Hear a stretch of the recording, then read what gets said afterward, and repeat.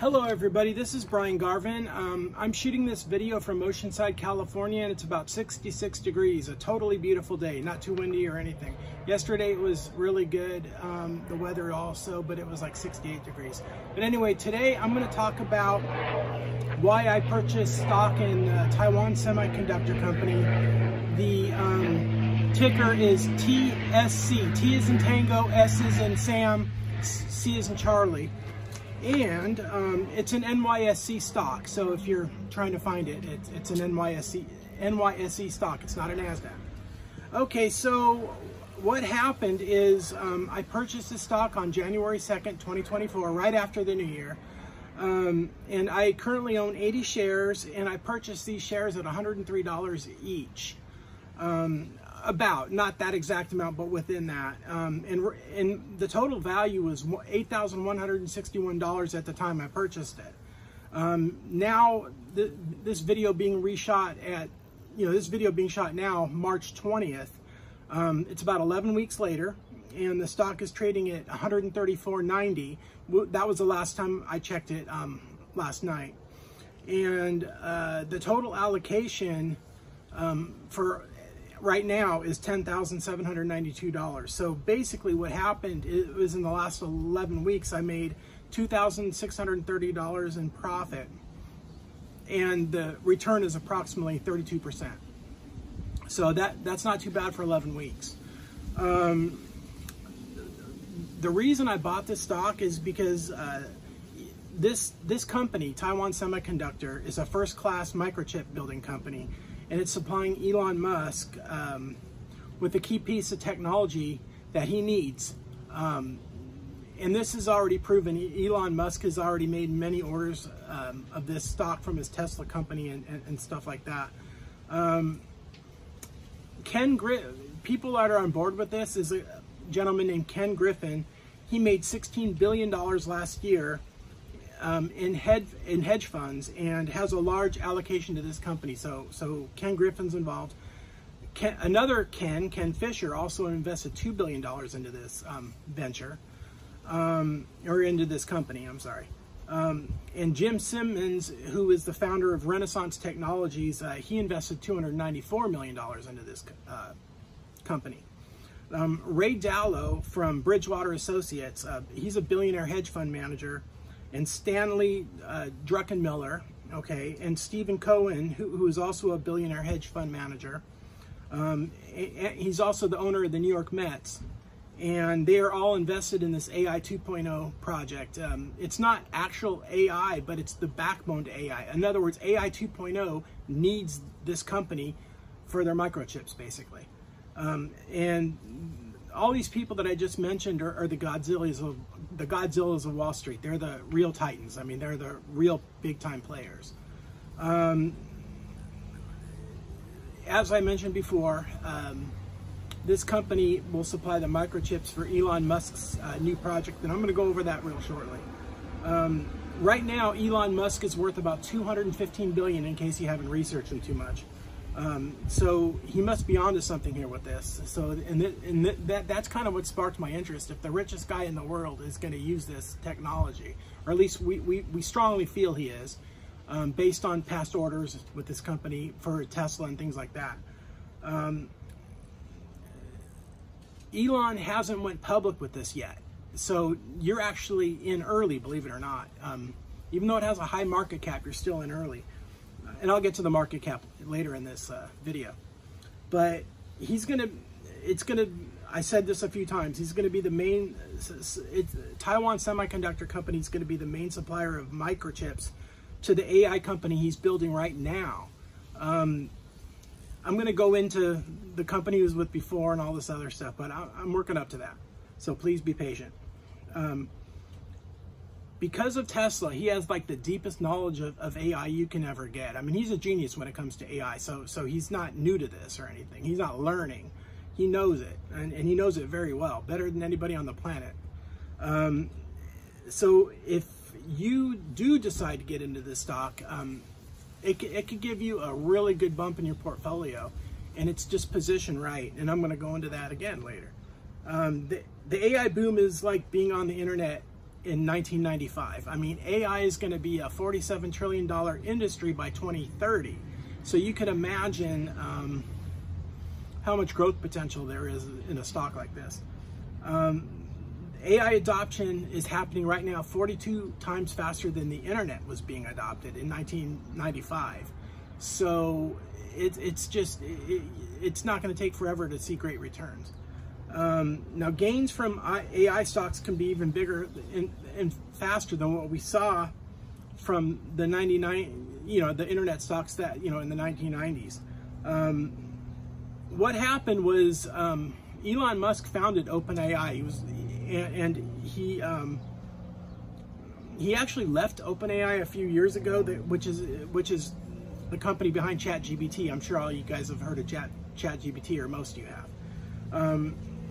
The reason he left is he didn't like the direction his other partners were going with the company. And now he's working on his own project. And the new project he's working on is called XAI.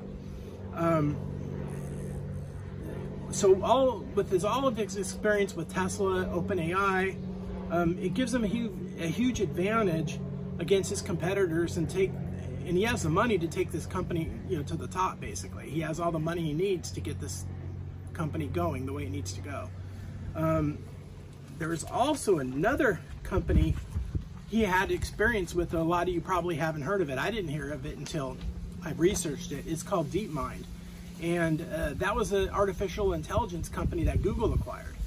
Now, I don't think there's anyone even close to Tesla on solving real-world AI problems. I mean, their self-driving cars are off the hook. That takes so much AI, it's not even funny.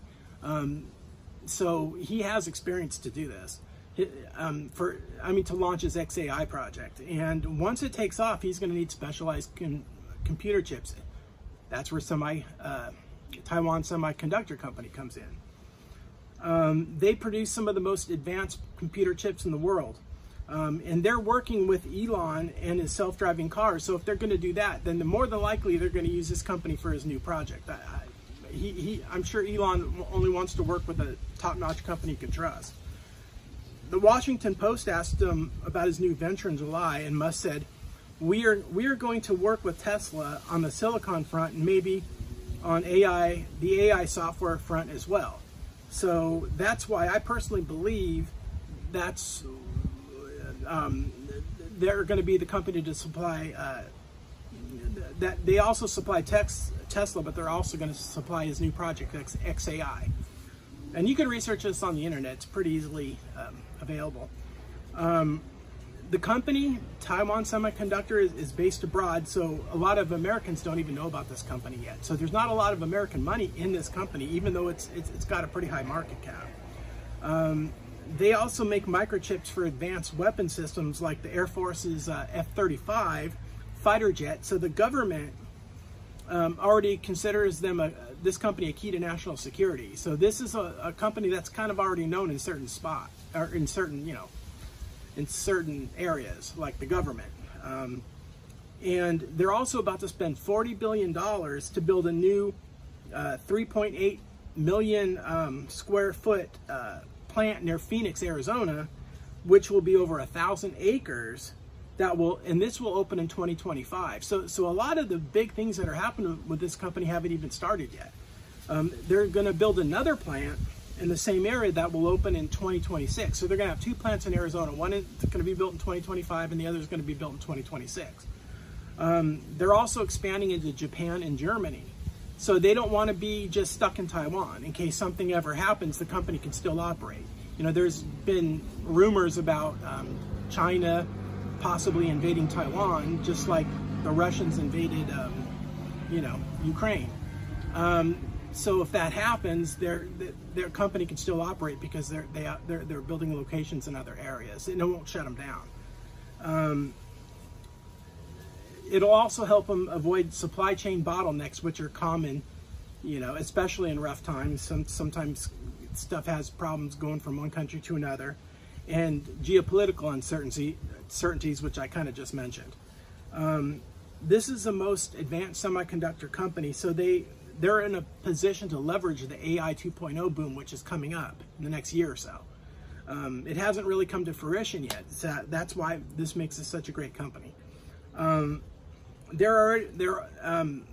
Tesla is already placing orders, like I mentioned before, with Taiwan Semiconductor to fulfill their self-driving cars. So this isn't like a new company to Elon Musk. I mean, they're already doing business with him. And the best way to profit from the AI trend now is to get in a company like this that supports the backbone to it. Sometimes these companies come out better than the actual, AI companies. So if you want to get some shares before Elon announces this to the world, he is using this company, you can have a good advantage here. Taiwan Semiconductor company lagged the AI chip boom of 2023, which means we still have a small window to get these shares at a great price. Elon didn't spill his guts about this company in 2023, or the market cap would be so high we wouldn't have a chance to make too much profit. They expect 50% annual growth in its AI chip segment over the next several years. And keep in mind, when people say this, professionals that are bonded, licensed, insured, all that, they could be conservative figures. I'm not saying they are or aren't, but more than likely they might be a little conservative. But that's just my opinion. And after the year's over, they expect sales growth for the long term to be about 20% a year, which is decent. Most stocks don't make 20% a year. So if you have a bunch of extra stocks in your portfolio and you want a little bump in it, it wouldn't be a bad idea to, at the current price of 130 something a share, to purchase 10 or 20 or 30 or 50 or whatever. It might be a really good play at this point. One of the things that if you get in the right AI plays, in the next 2 to 3 years, you could make more money than you ever thought possible. These figures that I've been reading are kind of conservative, but that they have to do that. I mean, I've read stuff on NVIDIA and all that were really conservative, and I missed the boat on that because it's one of those things I didn't believe in the company. I didn't really understand it at that point. Had I have been smarter and got in it, I could have been a millionaire, but that's okay. We all miss plays. There's always new plays to get into, and that's why I'm telling you what I'm involved with at the time, so you could decide if you want to do it or not. If you ignore certain opportunities that are available to you, or you get in the wrong plays, it might take you, 3 decades or so to catch up. And I don't want to see that happen to you. I want to see you get in the right place. Even if, you don't have to spend a ton of money. Even 2 or 3 grand in the right play can make you, a lot of money. So Musk was also the founder of ChatGPT, like I told you before. And the engineers who developed it are now working for Musk. So they actually moved from ChatGPT to Musk because they're loyal to Musk, because he's the one who started it. And his XAI project is to develop a better version of the chatbot. See, a lot of the problem that I think he had with the chatbot, the original one, ChatGPT, is there were some ethical issues with how it spit out answers and things like that. And he wants to make sure that the chatbot he's building is going to build out more honest, more to the point type answers. I don't know all the details behind that, but that's just a little bit that I know, and I wanted to share that with you, because you probably don't know that either, or you do, I don't know. But this stock can still make a lot of people real rich. It's not too late. I can't recommend because I'm not a financial advisor, but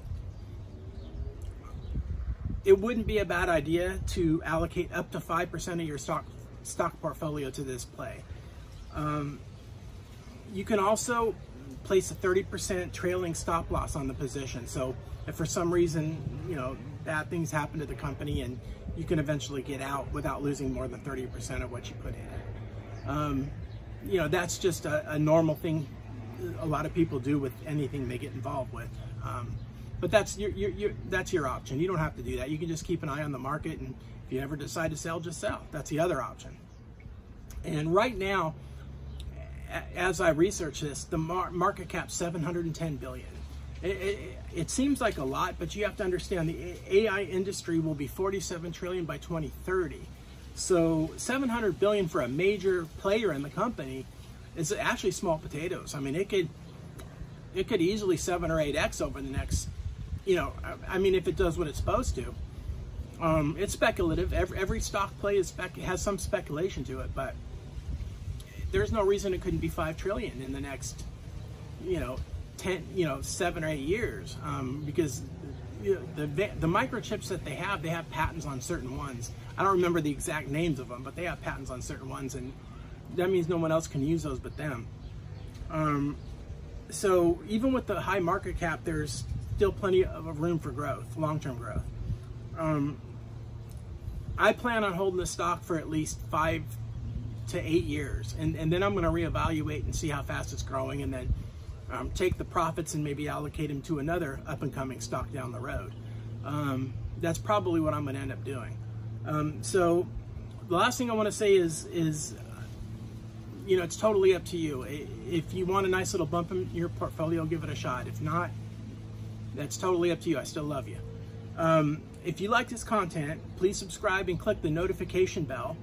And as I make videos like these, you'll continue to get them. I have another stock play, artificial intelligence stock I'll be talking about relatively soon. If I could get the video out by tomorrow, I will. If not, it'll be 2 or 3 days. And I'm going to have another one coming out after this that's going to give the third play I'm in, because I'm in 3 plays for AI stocks right now, 3. And